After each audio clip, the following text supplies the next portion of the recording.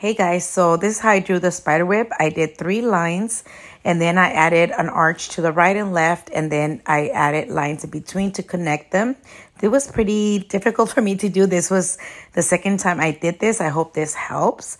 I then added little dots and then like a cross on the bottom, which I did a little dot with a dotting tool and then slightly feathered out the cross of the star, if it makes sense.